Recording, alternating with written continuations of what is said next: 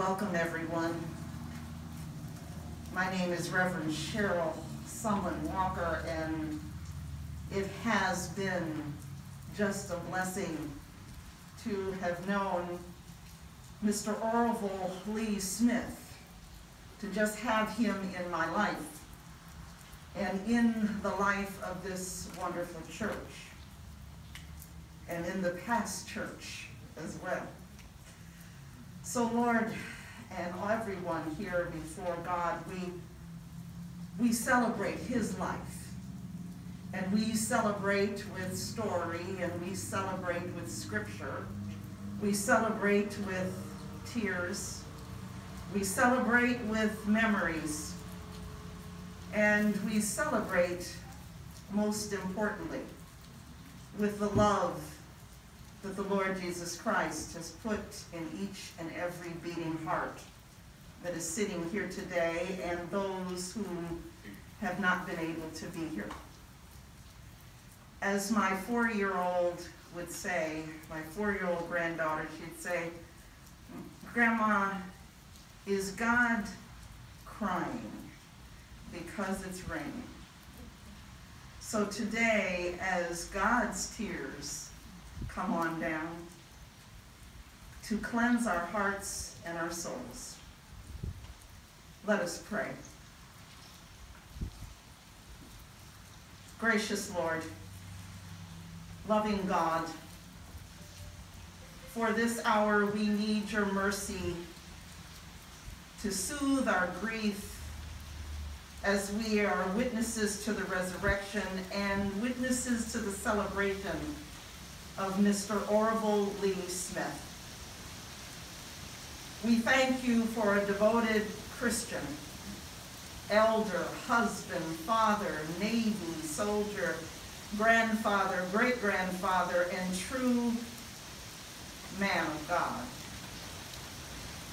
As Psalm 27 says, and it truly represents the man of God that we say goodbye to today, and I quote, "One thing I ask of the Lord is that I will seek after to live in the house of the Lord all the days of my life." And on this day, and as the rain pours down, we say hallelujah and thank you for Mr. Orville Lee Smith. In Jesus' name we pray. Amen. I didn't hear everybody over this rain. Amen. Amen. Thank you. And now,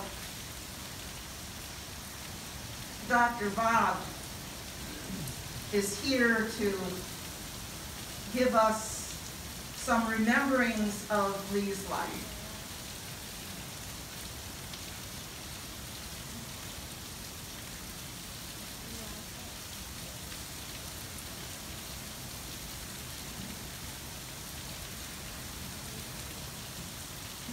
Good morning. Let me say that Diane wanted me to extend her condolences to you. The nurse that we partnered with had surgery this week, and she had to work this morning. Lee Smith. What a unique and marvelous person. When I think back on his life, I think about how much he loved his family. He would use every opportunity to talk about his children and his grandchildren and what they were doing and how much they meant so much to him. I also think of his great generosity. I remember when his brother was in Indigo, he would go there every day to see him. And that started a long-standing ministry that he had at the Indigo, where he would go even after his brother died and visit people there. And he did that faithfully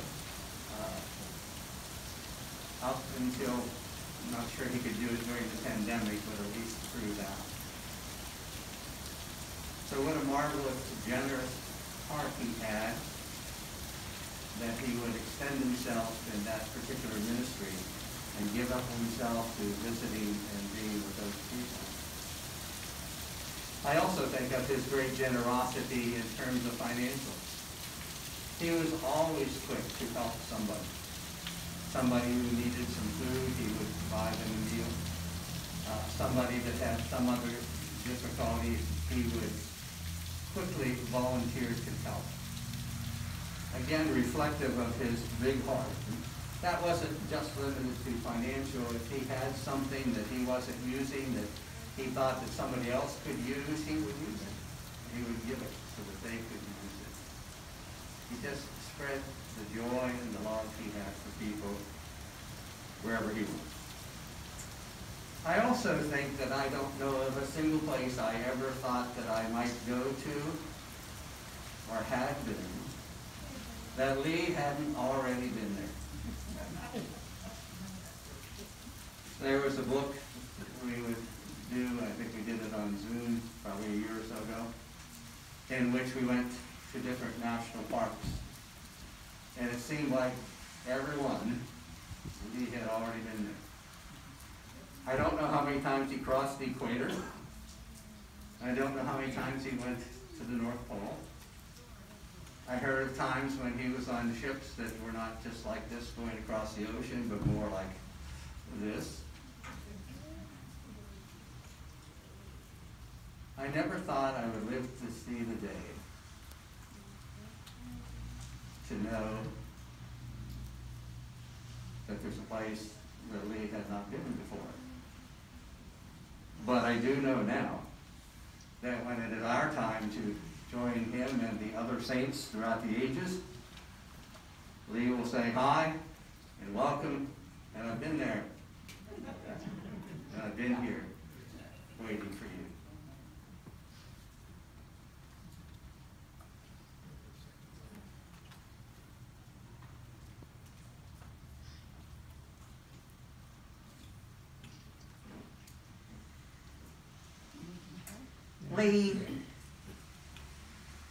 Lee's son, Mr. Tim Smith, if you don't mind, sir, coming on up, for you have a few words to say about your daddy.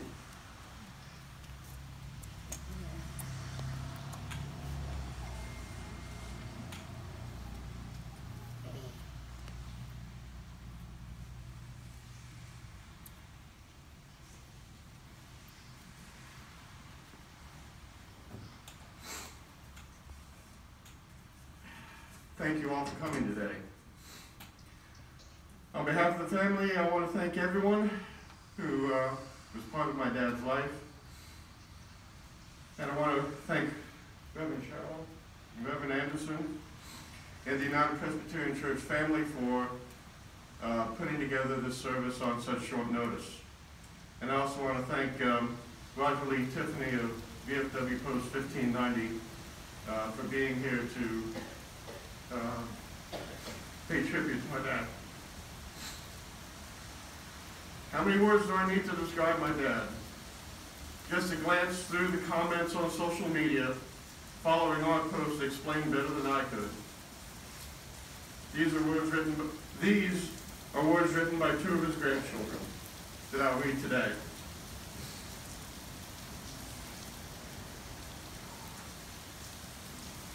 From his granddaughter, Rebecca. My pop-up was kind, generous man, and I will miss him every day for the rest of my life. I've been blessed in knowing all four of my grandparents, and will keep the memories I have made with them close to my heart, just as he kept memories of my childhood lined on the shelf of videotapes and pinned to the wall in a million picture frames, forever immortalized for others to look back on fondly. So too I will remember his laugh, his smile, and his warm embrace. I have doubted myself many times, but never once did I doubt his love for me. It did not matter how short I cut my hair, or what outrageous color I dyed it. He would still smile at me the same way he always did. He did not mock me for my strange clothes or unusual interests, as others did. I was always his granddaughter, and his love was completely unconditional. He is with me now as he is with all of us in the small moments. A soft clunk of a VHS player, the chirping of crickets on a hot Florida night, and the warm smell of fresh black coffee, made sure that it's fresh, will bring a smile to my face. I know that he loved me with all of his heart, and that love will live on through my love for others. He wanted nothing more than his family to be happy, and I think he succeeded at that. Thank you so much for loving him too. These are the words of his grandson, Adam. When my grandmother died, I said I was fortunate to know her as my grandmother. The same holds true for my grandfather. I was lucky to be his grandson. However, I feel anyone who knew him could count themselves lucky to have met such a unique and loving man as Orville Smith. He was kind, generous, earnest, trusting, faithful, full of humor and love for everyone he considered family, and there were many. I can only hope to be as friendly, personable, and forgiving as he was to anyone he met.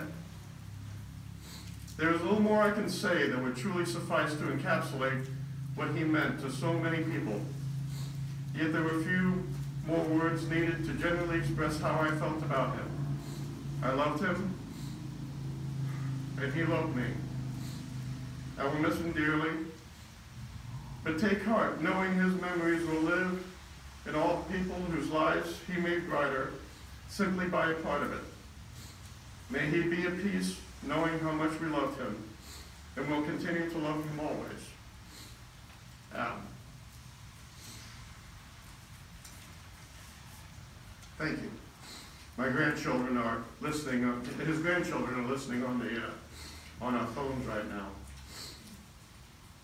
Orville Lee Smith, born July 9th, 1933 in Franklin, Ohio, son of Jesse Smith and Mary Parrott. I would imagine life in rural central Ohio was simple by today's standards. I did not actually know my grandparents, but I am sure they did their best raising a family, farming, mill work. Education was unfortunately a low priority. My dad dropped out of high school to help on the farm. The military was a common place for many young men, whether being drafted or volunteering. It was for my dad's three brothers as it was for him. They each did their time and returned home. My dad enlisted in the Navy in 1952. He did his 4 years, and like the others, he returned to Franklin. Maybe there were no local girls to his liking. Maybe work in the steel mill was less attractive than life at sea. Whatever the reason, my dad made the first great decision of his life. He went back into the Navy.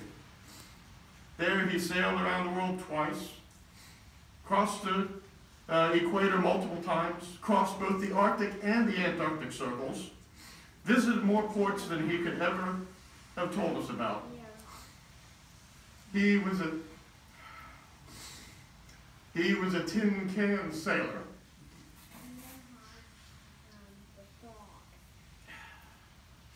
While stationed at the Pentagon, he met and fell in love with my mother.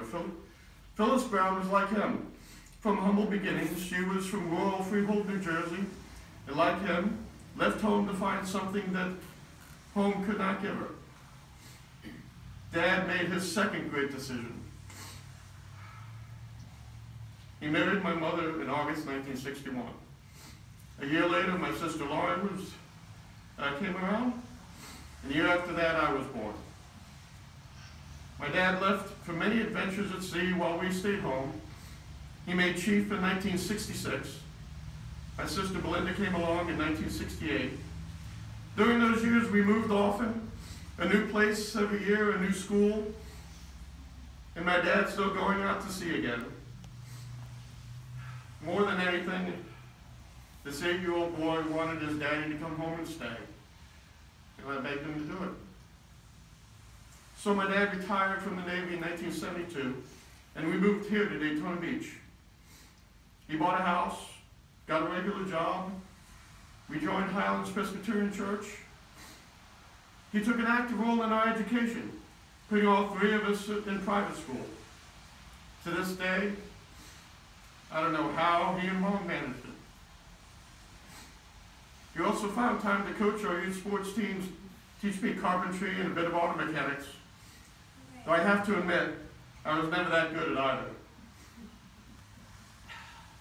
I learned later, though, that he always missed his life at sea, and I regret terribly that I might have been the cause of him leaving that life too soon.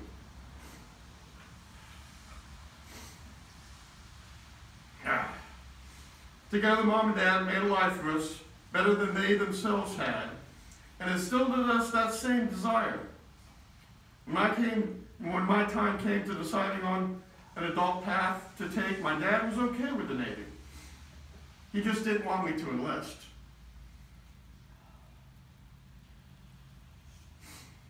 Again, he wanted better for me than he had for himself. I didn't get an appointment to the Naval Academy, so I chose Navy ROTC. My scholarship was pretty good, but my dad supported me, even when there was not enough scholarship money to cover every expense of college, while at the same time paying for Laurie's education. Again, I have no idea how they managed it. In addition to my two sisters and me, Dad had 2 grandsons, 3 granddaughters, and 1 very adorable great-grandson. I did a little poll on Ancestry.com and found out my dad also had 5 nephews and 7 nieces, 8 great-nephews and 10 great-nieces, 6 great-great-nephews, 12 great-great-nieces. I'm not done. 8 great-great-great-nephews and 7 great-great-great-nieces. Sometimes I wonder if the Smith side of the family just knows how to procreate. And I'm just counting the ones on his side of the family. The nieces and nephews on my mom's side loved and cherished him too. He did his best to stay in touch and spend as much time as he could with them. He was even planning his next trip to Ohio when he went to the hospital. If I could sum up my dad's life, I might say, sure, he lacked some of the social graces that he expected me and my sisters to live by. He too often said things that were socially awkward, but he never met anyone he couldn't be friends with. He never spoke ill of anyone, and I can't recall anyone ever speaking ill of him. I might ask how he lived so long. 87 was pretty good. He actually did not follow the conventional rules of good health, eating right, exercising regularly. It truly must have been the size of his good heart. Thank you.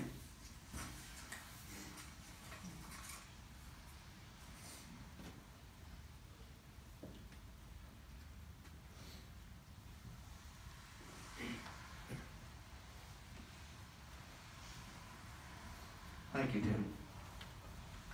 I think your dad could do all the things that you said and the things that we know he did, particularly his relating with people, because he lived by these next 2 verses from the 8th chapter of the book of Romans.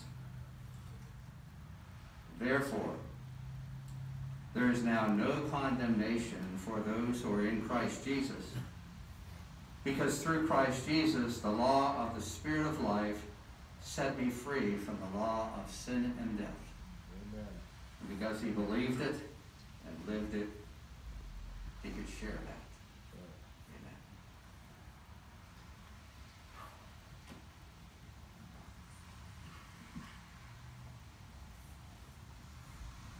Before I read Psalm 23, I see another pastor out here, Dr. Reverend Laura. She is in the house today, and Sir Lee knew her well.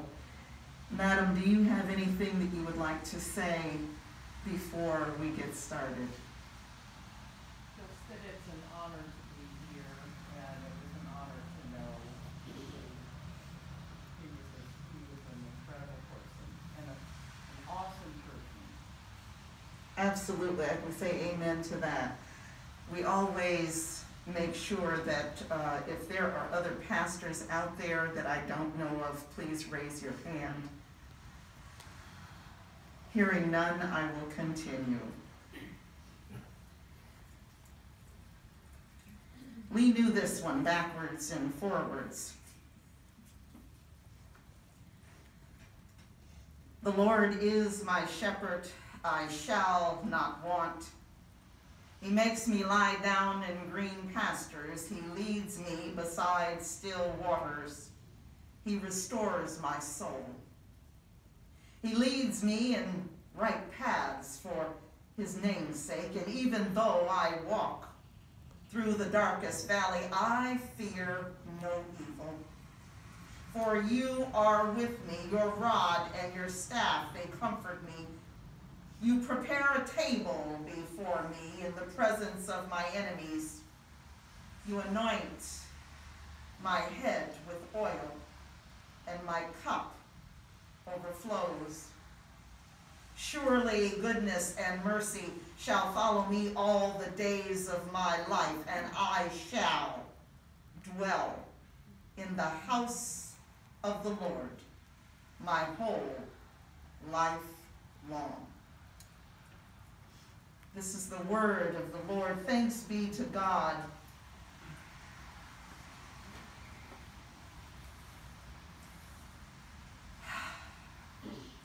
Sir Orville Lee Smith. Sir Lee always spoke his mind frankly. You all have a legacy to keep up. I'm not sure how many of y'all speak your mind frankly, but if you do, you got the Lee gene.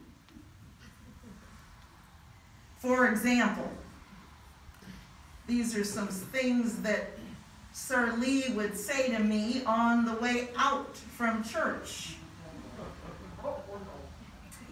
in his little red scooter that matched his red truck. By the way, somebody get that red truck? Okay. Where's Adam? Okay. Bring it by the church. I miss it. And I quote, "I need to talk to you," end quote, which meant he was coming by my office to say something about maybe something that I did. And basically, he just wanted to hear what was the reason I did it. And of course, if it was in order, decency and in order. Number two, now he's on his scooter, and he's scooting out, and he's going to the breakfast group. Is there any of the breakfast group people here? Yep, they're here. Some of them raise their hand. He's going to the breakfast group, and before he goes out, I don't know if y'all remember, there was a gentleman that was, his life was taken by the name of Floyd, and that weekend I had a sign that I was preaching, Black Lives Matter. Well, on his way out, he says, "I don't like Black Lives Matter." And I said, "Well, Lee, is it that you don't care about black lives, or is it that you understand Black Lives Matter organization to be violent?" "Well, violent, of course." So I said, "Stop on by." And we had a conversation. And that was okay. The other thing that he said, "But we can talk about it and we'll work it out." And we did. Him and I came to an understanding. Neither one of us like violence. And because neither one of us like violence, we saw face to face on that particular subject. Another Sunday, that better be Jesus, Bob. On another Sunday, I have a daughter. She is not here today because she really likes Mr. Lee, but she is a nurse, so she's working the OR this weekend. And her husband, who is also a Navy man, normally sit up against that wall with a bunch of kids, my grandbabies. Well, she came in, of course, late to church. And Lee was sitting right back there. And he saw her, and then this is back in the day where we used to have lots of refreshments over here before COVID. And he rolled up to me in his cart, and I was standing next to my son-in-law, and Lee said to me, loud enough for him to hear it, "If I were a few years younger, I'd give you a run for my money. She's pretty." So, who said that he might say some things? You are right. But let me say this. Lee does have the biggest heart ever. Because when my youngest was getting married in Virginia, I had to have somebody sign a notary letter that said that I was in good compliance with my church. And I called Sir Lee, and he got from his house with his red scooter and his red truck to Wells Fargo and signed the letter in front of the notary. You talk about somebody that had to do more than normal. Most of us just got to put our shoes on. That man had to make sure that that scooter was there, onto the truck, drive to the place, bring it down, get in the scooter, get in the bank, and sign. My daughter said to me, "Now, not normal people do that." And I said, "Sir Lee is not normal. He's got the biggest heart ever." And all of you folks that are related, raise your hand if you're related to that man. You must have a legacy of big hearts.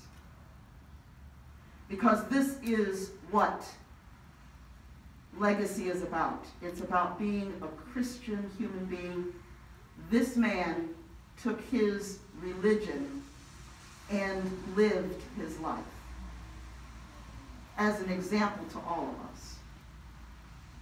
And it was always an honor to know him. As imperfect as some of his sayings are, but he was always willing to listen and to talk and to work things out. Isn't that all that we can ask of ourselves? Whether we are on one side or the other, love is the most important thing.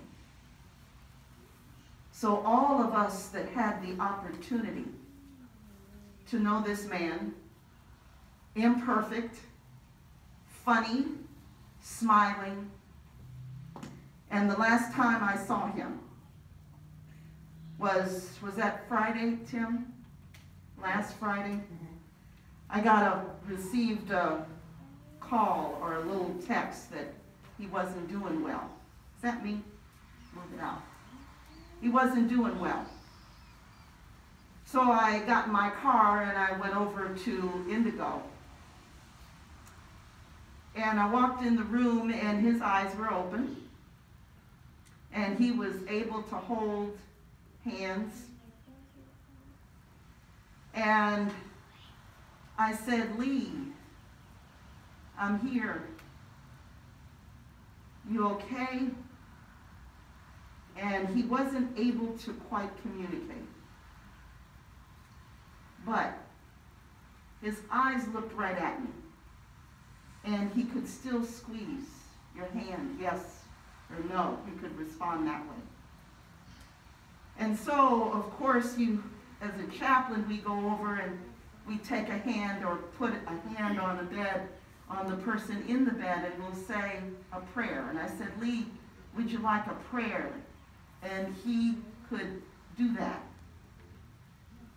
After the prayer, and during the prayer, I didn't realize because my eyes are closed, Lee's eyes were open. Lee's eyes were open. And for the first time, it's almost like he could see me and others for who they were. He was gracious with his eyes. He knew that he was getting ready to see his Lord and Savior, Jesus Christ. He was ready. He was calm. And my eyes were filled with tears. Because as human beings, we want everybody here, don't we? We want them here forever. 87 years, 97 years, 102 years, it doesn't matter. But let me tell you something. Those tears that we shed, and as my grandbaby said, the tears that were shed out there really hard. God's tears. That's a witness and a testimony to who we are in Christ. His eyes, I will never forget them. I wrote today about him at 5 a.m. in the morning, and of course the tears ran. I will miss him. You will miss him. But I'm telling you, if there's not somebody over here in this family that doesn't speak their mind, anybody speak their mind besides the gentleman there? Look, nobody wants to say, I'm keeping my hand down. Speak your mind in peace and in love. Lee's right. You don't have to like everything. You can speak your mind, but you can also talk to people and find out what's in their mind and their hearts. That's the legacy. That's the witness. That is how Jesus has worked in that man's life, and now it's going to be working in your life. Amen? Amen. Amen? Amen. And amen.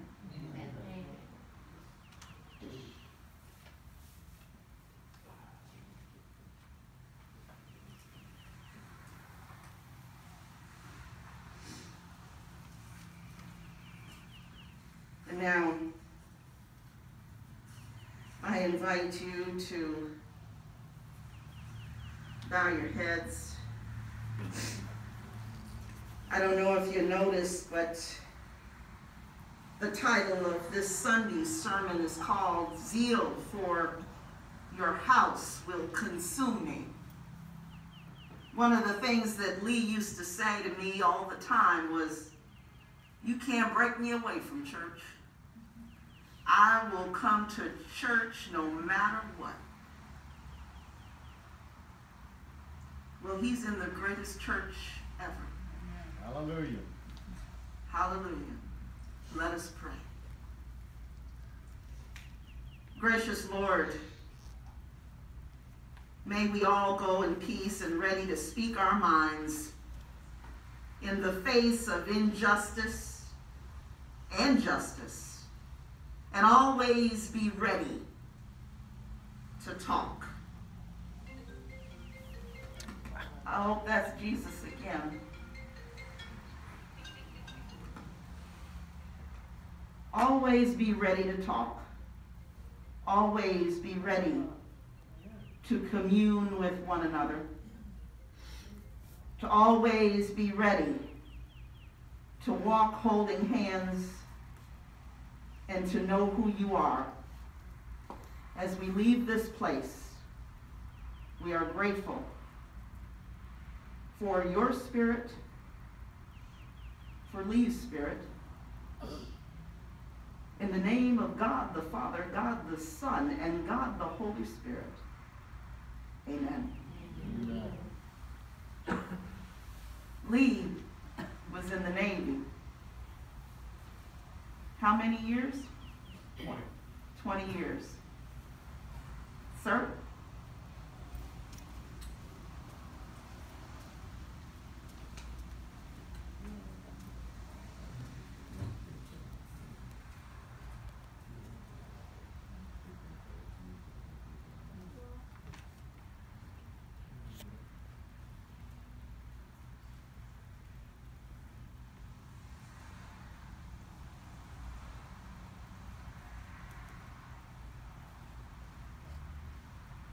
I'm more than honored to be here. When you called me yesterday, I didn't know your father, but I've known your father for years. I didn't recognize the name because I've had 3 strokes in the last 4 years, and some of my memory has woefully gone. But we were in the VFW together. I was chaplain for 12 years.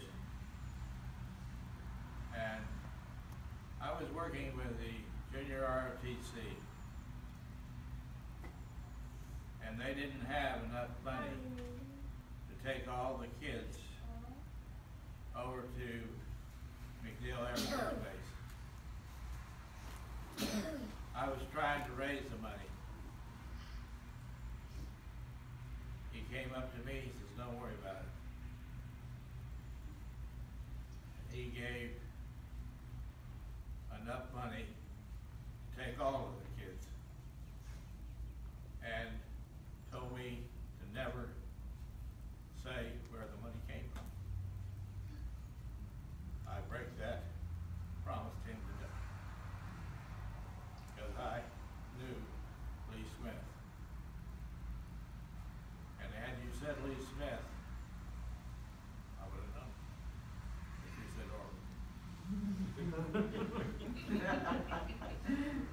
My name is Roger Lee Tiffany. My mother named me that. I've used every handle all my life. And he told me, never drop the Lee. It gives me great honor and privilege, and with tears in my heart, to honor him with the 2-bell ceremony. This is the ceremony that is given to Navy personnel, Marines, Coast Guard, and anyone who served at sea is entitled to the 2-bell ceremony. And it gives me great privilege. I didn't think to ask you because I'm Army. Until I called you back and said, because I started getting an inkling that this is the man that was in the Navy. And I think I know him, but I didn't know him as well. That's all right. And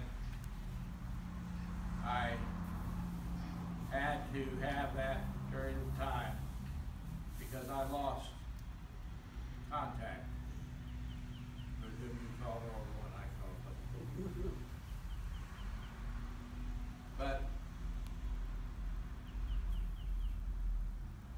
oh Lord, thank you, Lee.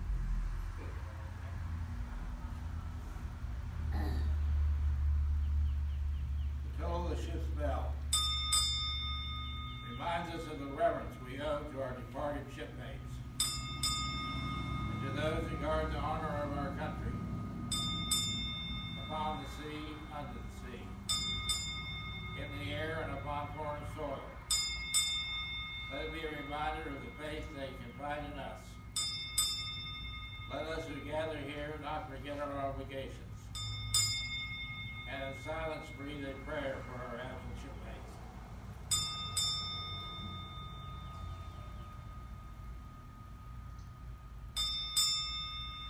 Each in his own words, each in his own way, bow our heads and let us pray.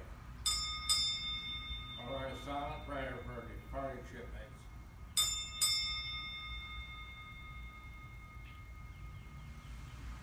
They are now serving on the staff of the Supreme Commander. This moments of reverence we dedicate to the memory of our fallen comrades on this day.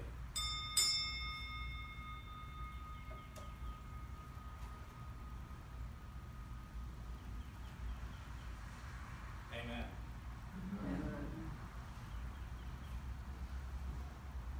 Every soldier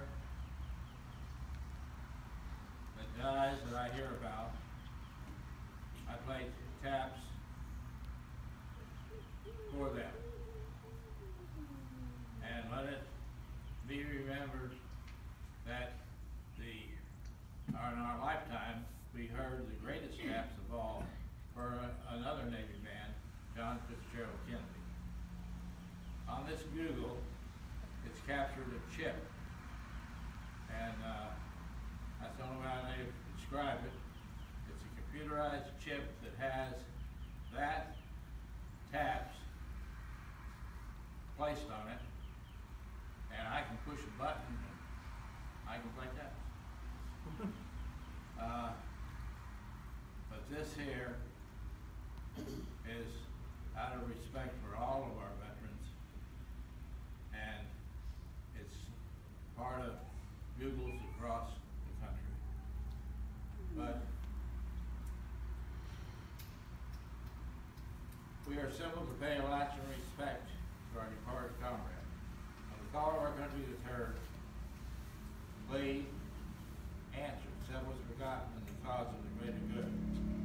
As a brave man, he marched away with divided faith in his God, its country, and its flag. The red of our country's flag was made redder still by his heroes.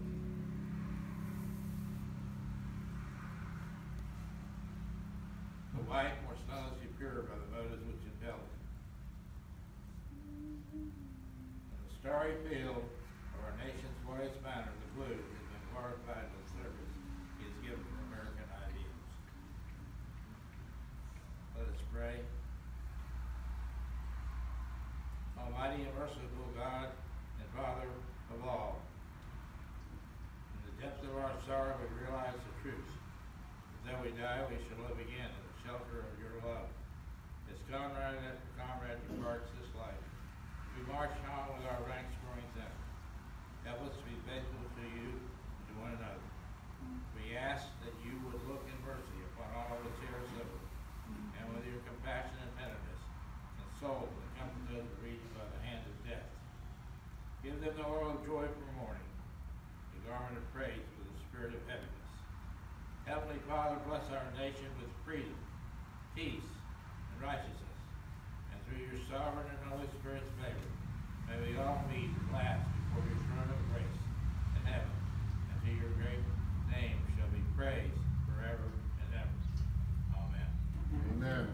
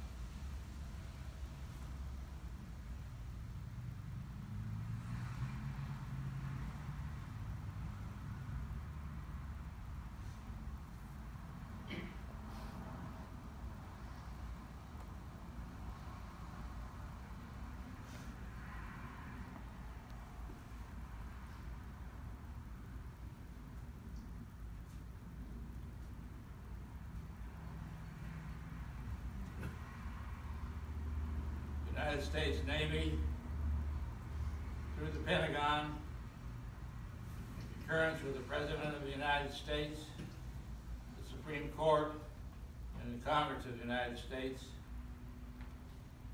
it's an honor to present you this flag, your father's flag, which he fought for and served for.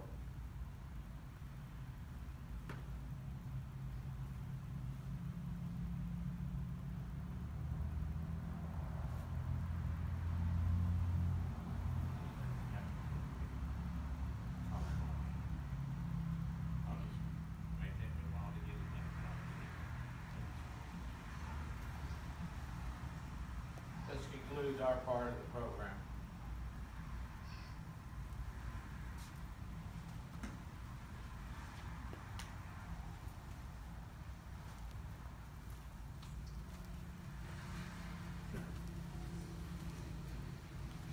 May you go in peace. May you go in goodwill and laughter. May you find mercy. And this place will never be the same without Sir Lee. But I want you to know his spirit, his honesty, his willingness, his open heart is in all of us. And we're all better because we need him. Amen? Amen. Amen? Amen. And amen. Amen. And now what we're going to do is let the family go outside first. It's not raining. The sun is out. And you may please give all of your condolences and well wishes to the family outside. You're fine.